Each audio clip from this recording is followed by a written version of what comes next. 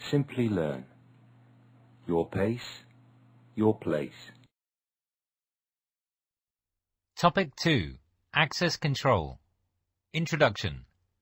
Hello and welcome back to Lesson 2 of the CISSP certification course by Simplilearn. This lesson is about access control.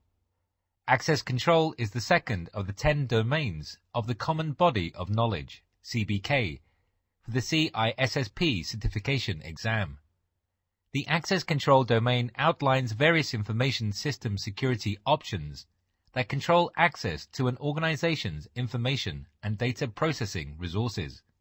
In other words, this domain covers mechanisms like authentication, biometrics, etc., by which a system grants or revokes the right to access data or perform an action on an information system.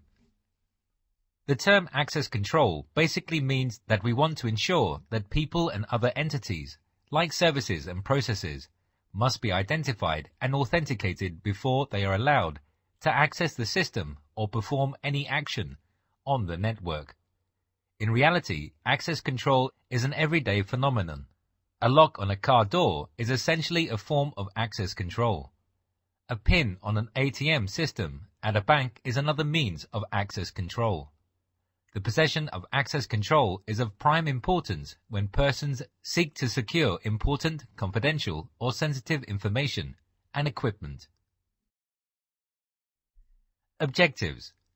The objectives of ISC 2 for this domain is that the CISSP candidate should fully understand access control concepts, methodologies, and implementation within centralized and decentralized environments across the enterprise's computer systems. Access control techniques, detective and corrective measures should be studied to understand the potential risks, vulnerabilities, and exposures. Agenda. Before I drill down more on the concepts and methodologies of access control, I will first briefly list out the topics to be covered in this lesson. We will begin with the overview and definition of access control and the relevant terms associated with access control.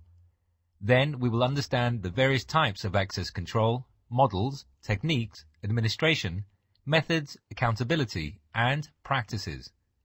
Finally, we will study the major threats to access control and countermeasures. At the end of this lesson, you will be able to meet all the objectives set by the ISC 2 for this domain.